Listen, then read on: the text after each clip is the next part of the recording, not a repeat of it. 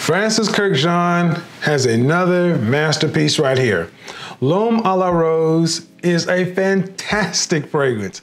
Guys, welcome back. My name is Kevin Samuels. The Godfather of Style. And guys, in today's video, we talk about one of my favorite fragrance houses, Maison Francis Kurkdjian and his new creation, L'Homme à la Rose. If you know anything about me, I love rose, amber, and oud. When I find a good rose fragrance, it is something I am going to crow about. And this is probably going to be one of the best warm weather rose fragrances ever created. The mastery behind this is simple. Grapefruit in the top notes, two different kind of roses, labdanum and clary sage in the base. Guys, this is incredible. I got my hands on this luckily a little bit early and I've been testing it out for the last 2 weeks. It's due to hit the shelves in the next week or so, and I have to tell you, guys, you will want to check this one out for sure. As soon as I saw it in the store, I grabbed it and said I wanted to buy it. I blind bought it. There wasn't a test out there, and for good reason. They were not supposed to be selling it. I sprayed it on my hand. I let other people smell it. Other people in the store smelled it. I gave the sales reps a little bit to put in little jars themselves so they could actually remember what it smelled like and could tell other people. But it was smelling so good that even sales reps was like, I gotta get that. I gotta get that for myself. And 2 women came in and I recommended this for their guy friend, and both of them bought it. It is that good.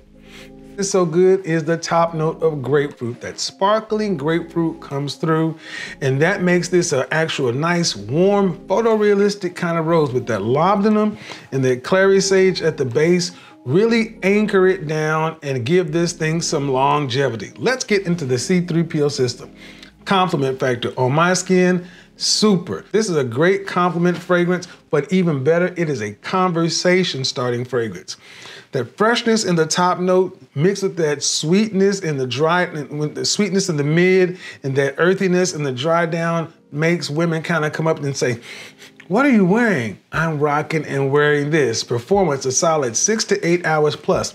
This thing really goes a long time on my skin, and it projects about 2 to 3 feet, and it keeps pushing for about 2 to 3 hours.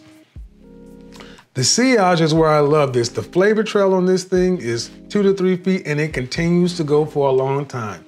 The style personality I can see pulling this off, guys, this is definitely gonna be one of those kind of all-American or even a boss fragrance. This stuff is occasion, signature scent worthy. It could be worn any season, any reason, any climate, t-shirt to tuxedo, and that is saying something, guys. That is what's really hard to do. Find a rose that's masculine, that's signature scent worthy, that can be worn in any climate, dressed up or dressed down.